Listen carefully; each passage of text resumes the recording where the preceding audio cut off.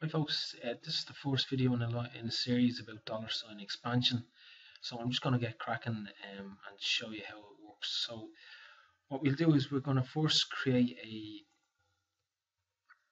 press Ctrl Alt V and create a variable for, we call it V quantity, and our expression will be some quantity, and then we're going to use the dollar sign expansion. So we're going to divide it by $1, and you'll see what we can do with that. So we click OK and then create a text object, and we'll say equals V quantity. We'll just expand that with a dollar sign, and now we click OK. You'll see it's not giving us a result back, but because we put in $1 in the variable, we can open and close in parentheses within the V quantity variable, and then put in our number that so $1 will represent, in this case we're going to divide the sum of quantity by 100. So if we click OK, you can see it gives us our total amount, which is 25,094, divided by 100 gives you 250.94. And again, it just means if we want to change this, you can change it to 10,000, and then it'll go to 2.5094.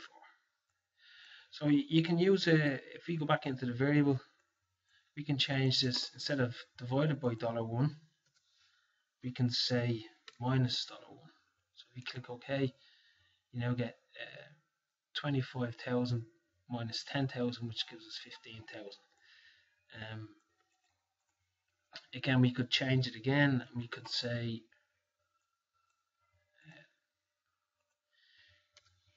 multiply,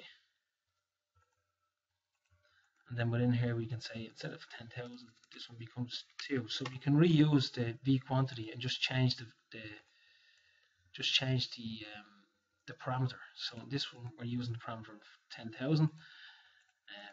In this variable we're using the parameter of 2, and you can keep going. So for example, we could say some quantity multiplied by $1 minus $2.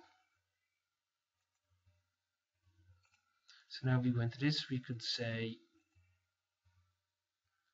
comma 25,000, and this one we can say comma 3. So you see, it's basically, let me just have a quick look at the variable. So what we're doing is we're multiplying by $1, and then we're minus $2. So this one we're going to multiply by 2, which is 25,094 by 2, and then we're saying comma 3, we're going to minus 3. So we actually said minus 30,000, and click apply. You see it's gone down to 20,000. So you can keep going with the number of parameters that you want to add to the variable V quantity. That's just a quick introduction. I'm going to have a lot more videos coming up on dollar sign expansion. I hope that gives you an idea on how to use it, and I'll see you next video. Cheers.